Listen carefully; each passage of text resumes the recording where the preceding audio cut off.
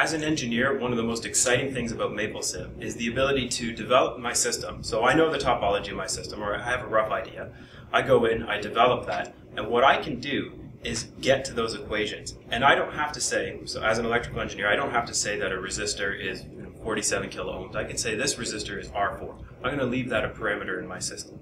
Now I can start asking questions that I couldn't ask before. I could say, if my resistor has this distribution or this tolerance, what is the effect on the output? And I have an equation, I have a transfer function, I have the ability to know that relationship between input and output. And I've left all those as parameters.